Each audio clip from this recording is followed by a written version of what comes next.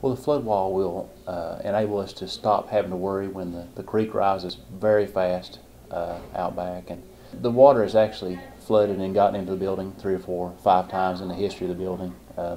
77, 84, 2009 I think was the worst. That was the last time that it was inside the building from the creek, and it's very devastating. Phase 1, which is what they're looking at right now, will protect our middle school section, or what people might remember the old high school portion of the building, and it will go around that building and keep the basement from being flooded.